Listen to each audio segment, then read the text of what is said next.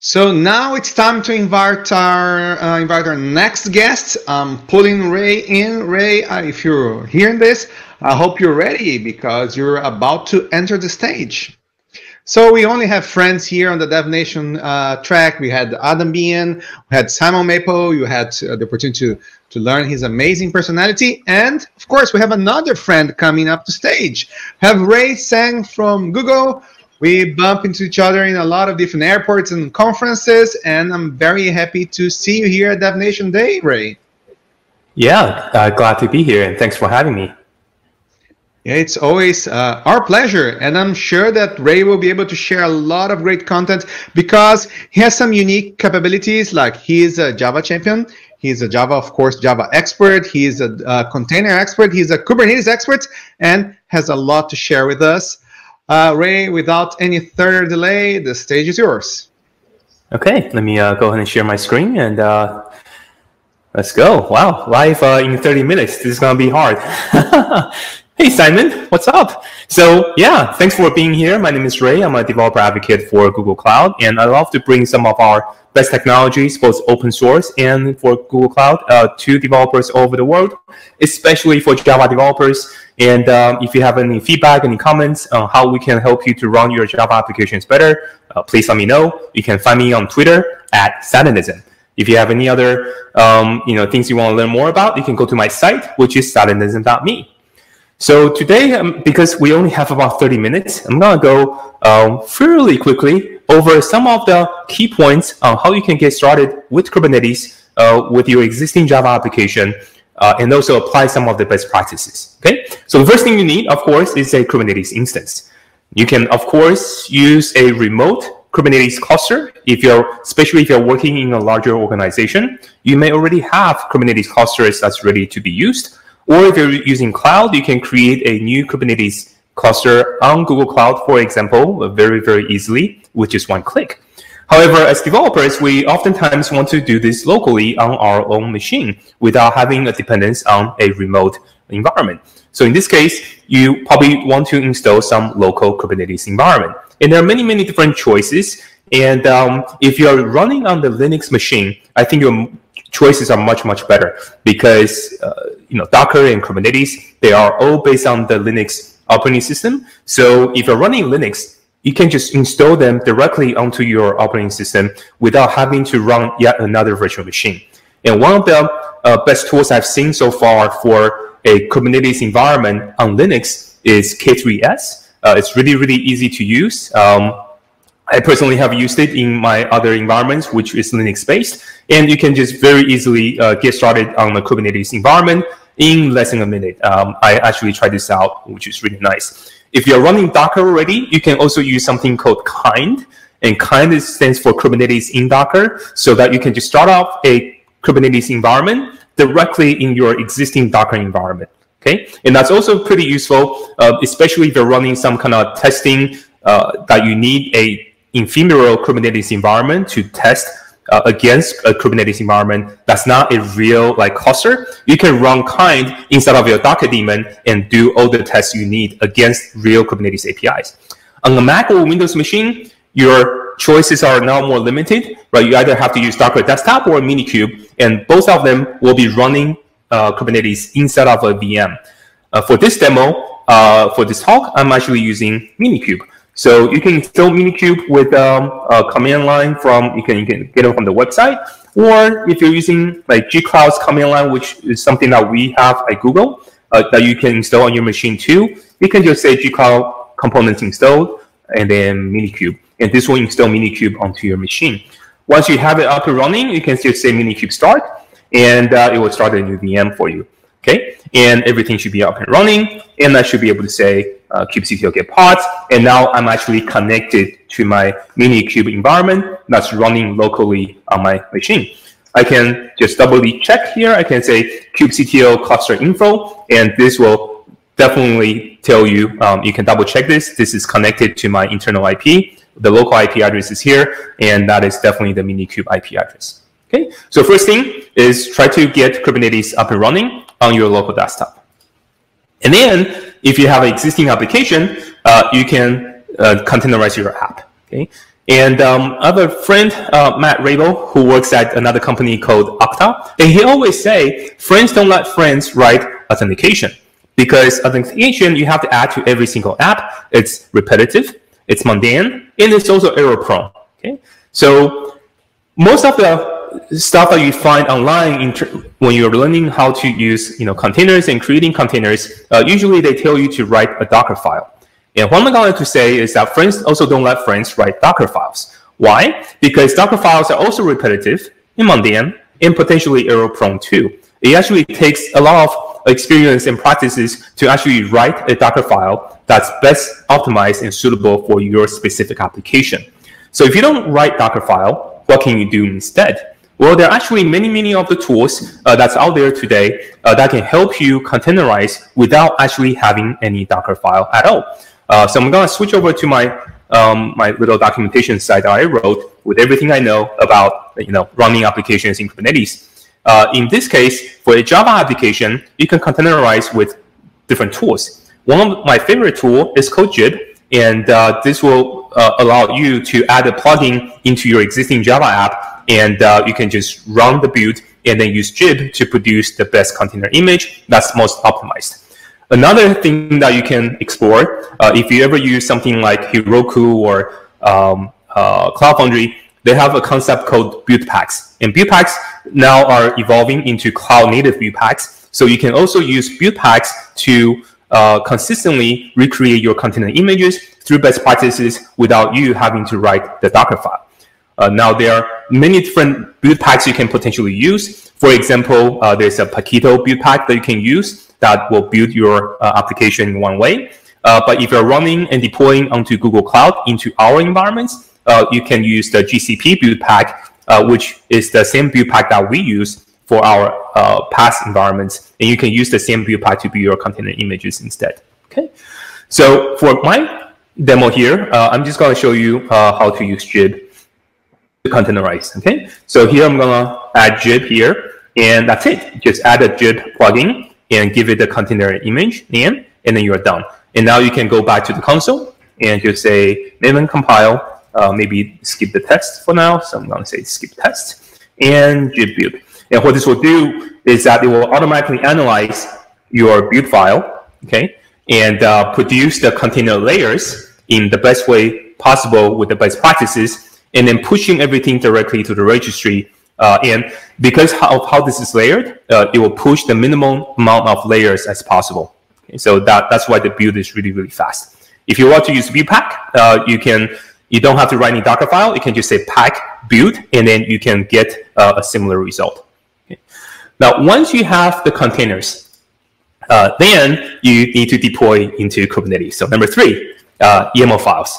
This is where people will then start to talk about YAMLs and how complicated they are. Well, they are complicated, and you do have to write it in Kubernetes. It is the best practice for you to document and write down declaratively how your applications to be deployed, so that you can consistently reproduce the same environment over and over again. You have to store that information somewhere in some type of format, and a YAML file is the choice today.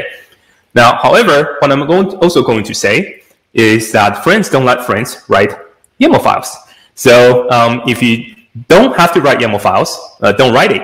In fact, to get everything started, to get bootstrapped, you probably don't have to write the YAML file. And there are really simple ways to do it. So somebody said that they cannot see the bottom of the screen, so I'm going to go to the top. Okay.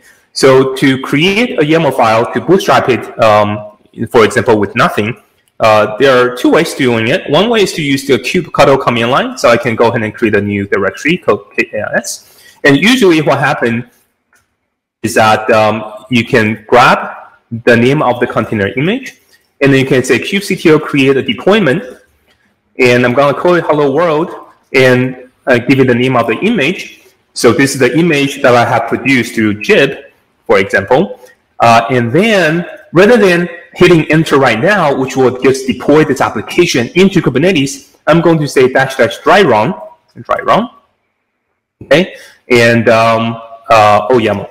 So this will help me produce a YAML file with just a basic configuration, and then I can configure this later. Okay, so I'm going to output this into my KS directory, KS deployment.yaml.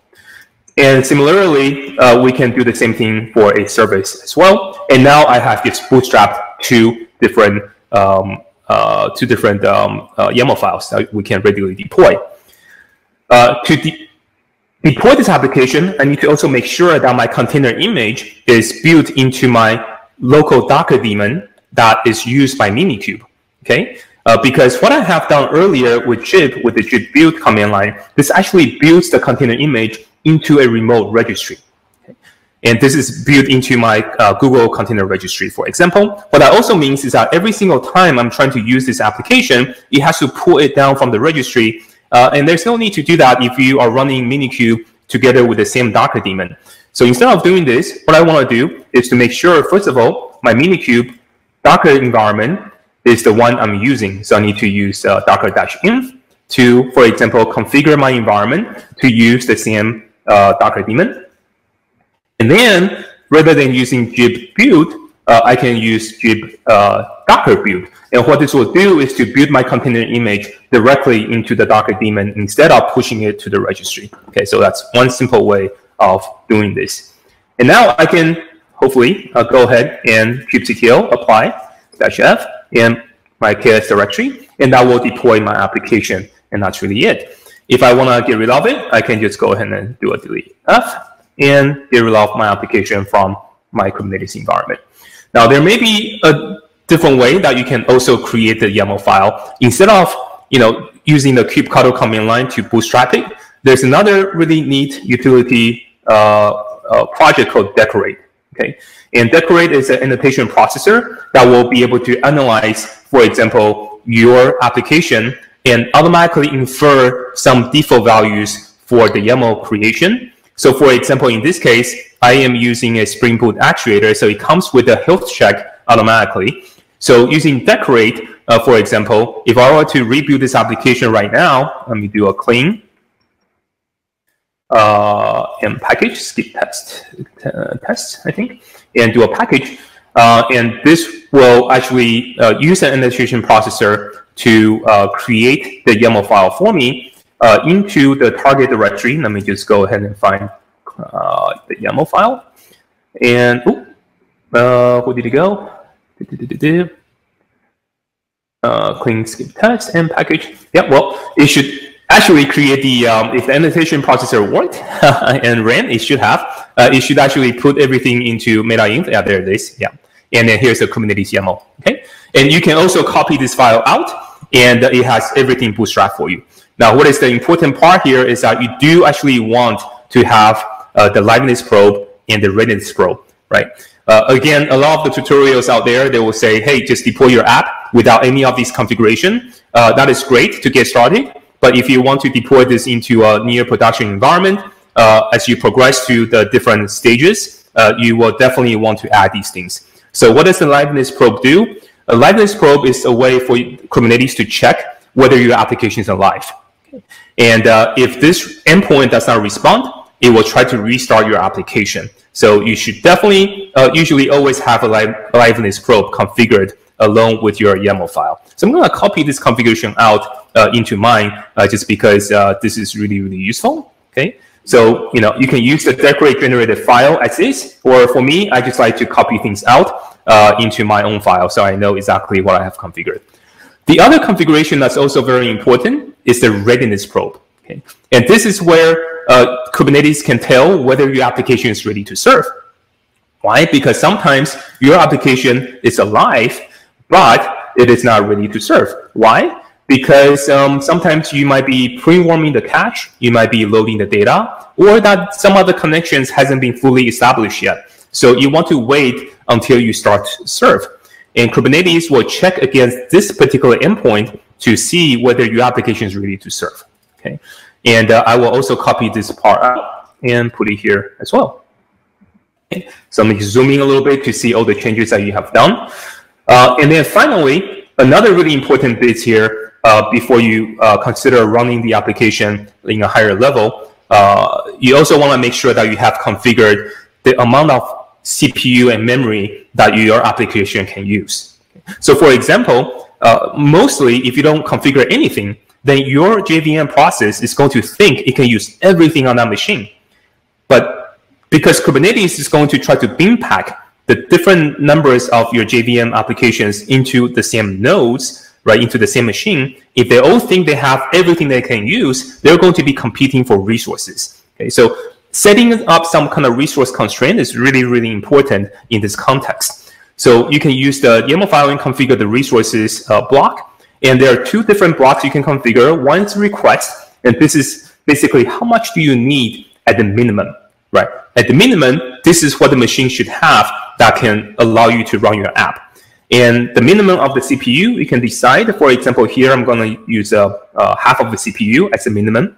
So to write 1/2, you can say 500 millis. The small m means 1,000. So 500 divided by 1,000 is 50%, and that's 1/2. And similarly, you can set this memory here. For example, I can set 256 megabyte. Now notice that very importantly, the big M and the small m. Small m means 1/1000th, and the big M means 1,000. Okay, if you accidentally put small m here, you're going to get less than 1 byte potentially. Okay, because that's 0.256 byte, and that's not going to work. So make sure you put the big M. Similarly, this is the minimum, and you should always set the maximum, and that will be the limit. Okay, so here's the limit. Maybe at max, I'm going to allow the use of 2 CPUs, and I do need to set the limit for the maximum amount of memory. Otherwise, you might see the whole memory on the machine, and you're going to run out of memory really, really quickly. So for this case, I'm going to say maybe 512 megabytes as the top. Okay. Now, before I move on, another really important part of this is if you are using the JDK versions of JDK version 10 and above, it will actually be able to see this memory limit, and it will automatically configure the heap that's less than this based on the ratio. Okay, so if you're using JDK 11, JDK 13, 15 that just came out, like no issues there, that's fine. If you're using JDK 8, then you have to be careful because only AU 192 and above is able to see this particular configuration. If you use something that's lower than this version, for example, if I go back to my max heap example down here, so what I'm going to do is to run a Docker instance with 256 megabytes of RAM using an older version of the JDK. And if I were to run this and see the max heap, what you're going to see is the max heap is way bigger than 256 megabytes, right? If I were to do a Pro as a calculator, I don't know if anyone uses Pro anymore, but I use it as a calculator every day. I can do, that's byte, megabyte, and and that's gigabyte. So this is going to tell me that I'm actually using this much memory as heap. And that's way exceeding my 256 megabyte. And the JVM is going to try to use this all of the heap all the time. So you're going to exceed the memory limit. And this is where you get to see OOMKilled errors from your Docker instances, right? So just make sure you're using the right version of the JDK. Otherwise, you're going to be running out of memory and getting OOMKilled very often. Okay. So now we have all of these container images, and we have the YAML file. One last thing I do need to remember to do is to just make sure my image pull policy is if not present. Okay, so what does this do? Well, by default, this container image will be pulled down all the time from the registry. But this image does not exist on my registry because I push it to my local Docker daemon that's running in the same Kubernetes environment. And so it's actually not there. So when you try to deploy the file as is, it's going to have an arrow saying that it cannot find this Docker image. But it's already present on that machine in the same Docker environment that Minikube is running in. So you just want to set the pull policy to if not present, and this will make sure that it doesn't try to re-pull from something that does not exist, or just reuse what's already there. Okay, and with all of this configuration, then hopefully we can go ahead and deploy this. So I'm going to go do a clear. I'm going to apply everything, redeploy my app, and get my pods, and I can see that this is almost up and running. And hopefully this will actually run. Oh, live demos. And then once this is up and running, we can also take a look at my service. So this is a load balancer that we created, and it's not so easy to connect to it because it's using a different IP range that my machine cannot actually connect to it. Okay, so for example, for me to connect to this particular application, what I need to do is to set up a pull forward. So I can use kubectl command line and create a pull forward into my service, my load balancer that's running in my cluster, and to the hello world service, and I'm going to bind to the port 8080. Let me just make sure there's no other things listening on the same port. Yeah, there we go. And try that again. Oh. So now I'm bound my localhost port 8080 into the load balancer that's in Kubernetes, which then will route my request to the actual backend. If everything works properly, I should be able to say localhost 8080. And yeah, I have a message here, which is great. Okay, so now I can see the entire thing is connected up. All my app is running in Kubernetes right now, and I can send a request through it. Now, if you were to try to make a change, well, things get complicated because you have to, go ahead and rebuild your container image. You have to redeploy this YAML file. You have to retrigger the restart of the application, and so on and so forth. And again, this process can be, mundane, repetitive, and error-prone. And so to make this a little bit easier, let me just remove that for now. To make this a little bit easier, we have a plugin called Cloud Code. So with the Cloud Code plugin that can work in IntelliJ and also VS Code, what we can do then is to allow you to add Kubernetes support. So if I zoom in here a little bit, you can see in the Cloud Code plugin in the Kubernetes, we can add Kubernetes support. Okay, and what this will do is to go into your project and find these YAML files, and then you can pick the container image that you want to add to Cloud Code so that you can do iterative deployment. And then you can pick and choose how you want to build this application. Okay, so in my case, because I'm using Jib, I'm going to use Jib here as the builder. I'm going to say initialize. What this will do is to create what's called a scaffold YAML file. This is the configuration. And this will then, behind the scenes, allow us to use a tool called Scaffold to do all the things that we do during development, but automatically. Okay, so this is what we call a development loop. What does that mean? That means that now I can, from the IDE, go ahead and start this application. Okay, and this will use Scaffold behind the scenes, which is defined in this YAML file. Which application am I going to build? What is the container image that I need to create? Okay, and then which Kubernetes manifest do I need to deploy? And as soon as I click on run, what's happening behind the scenes is I first build my application, and then use Jib to build my container image. And once the container image is all built, it then deploys my YAML file into my Kubernetes cluster, in this case, Minikube. And it's going to wait for everything to start. And when everything is up and running, it will set up the pull forward for me, and everything then is ready to go. And it's pretty simple and straightforward to use. And there you go. So here's the application running. And it also set up the pull forward to me so that I do not have to do this manually. Okay. So if I want to now again test out my application, I can say curl localhost 8080. Right. Nothing much different. Right. Thanks for being here. However, if I want to change my application now using Cloud Code and behind the scenes using Scaffold, it will actually automatically detect the change that I'm going to make. So for example, I'm going to say hello DevNation, save. It will automatically detect this change, and then it will automatically then rebuild my application. There we go. So here's the rebuild. It will rebuild the container image for me, and then restarting the application and wait for it to start, set up the pull forward so I can test this application again. Okay. Now, rather than doing this, because it's still taking some time to run, which took a few seconds, right? Here we can go back to 8080. Let's go ahead and take a look. Here's the curl, and we can see the application has been updated. But rather than doing this, sometimes you might just want to debug your application.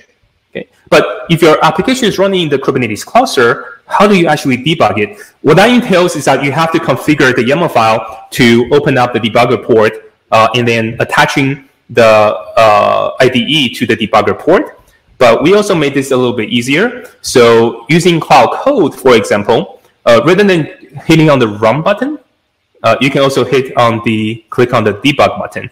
And what this will do is to do exactly the same thing, which I just showed you, but also automatically configure the debugger agents and then expose the debugger port and then configure my IDE to connect to the debugger. So once this is done and up and running, I can now, for example, debug my app. So I can add a breakpoint here. Let me go back here and do another trigger to my application. And because we triggered the breakpoint, and now we are seeing the state of the app, and I can, of course, step through the app if I need to, and I can continue and resume, and then my request will then go through.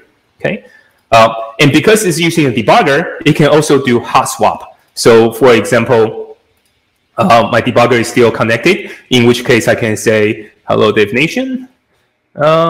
Thanks for being here. Okay. And if I save this file and just recompile this class, it can replace this class through the debugger for me. There we go. And you replace the hot reloaded 2 classes, for example. And if I want to go back and trigger the same app again, the same endpoint, now you can see the code being updated through the hot swap. That's just built in into the JVM ecosystem. Okay, so hopefully that was all really, really cool. The last thing that you may need to do before you go into production is to potentially change out the number of instances that you want to deploy, or maybe change out the environmental variable and change out the configuration. Now, what some people might do is to copy and paste the same file over and over again to different directories. And so the file becomes duplicates, very easy to duplicate the same files over and over again. But the more duplication you have, the more you have to maintain. So rather than copying and pasting the file over and over again, we have a final tool here that I want to show, which is called Customize. So with Customize, what you can do is to copy, have a set of a base set of files that you don't want to copy over and over again. So we're going to copy it once. Okay, so I'm going to copy the file once as a base set, and I'm going to create a new file called the customization file, customization.yaml. And the kind of this, kind is called a customization. I'm going to zoom in here a little bit. And what is in this customization? Oh, basically we have the 2 files, deployment and services.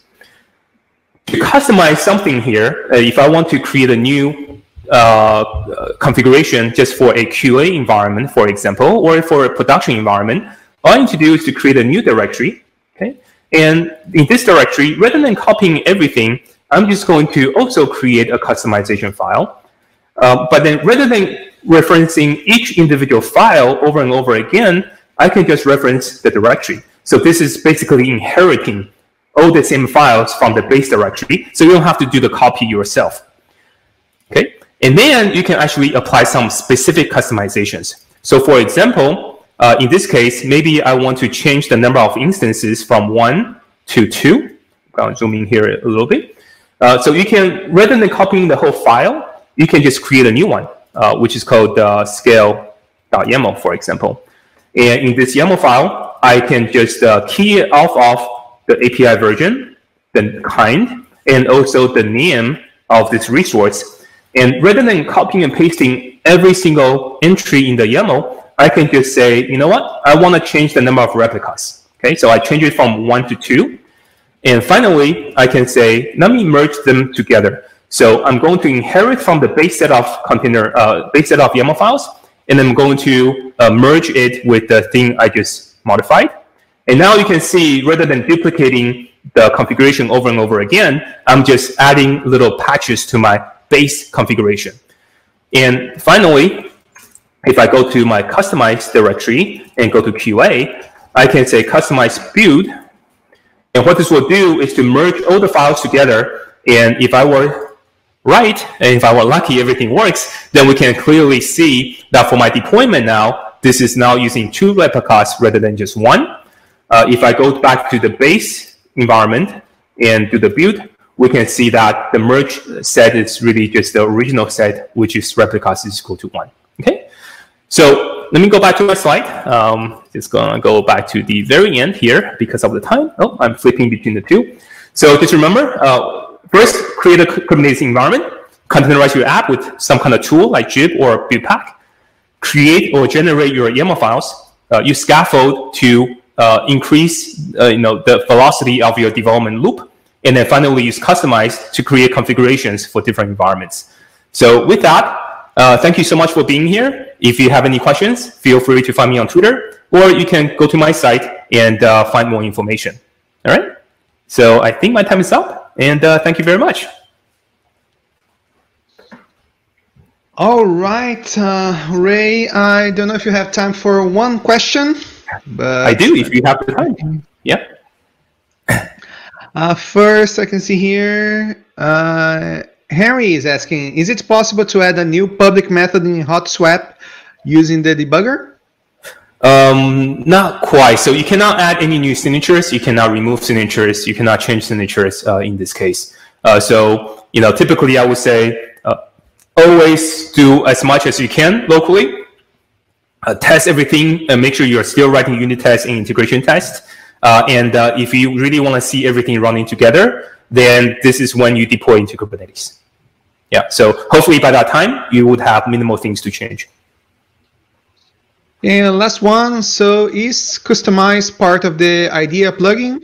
Does it merge like Git by finding neighbor lines? It is not. So Kustomize is really a utility. So you do have to install Kustomize, for example.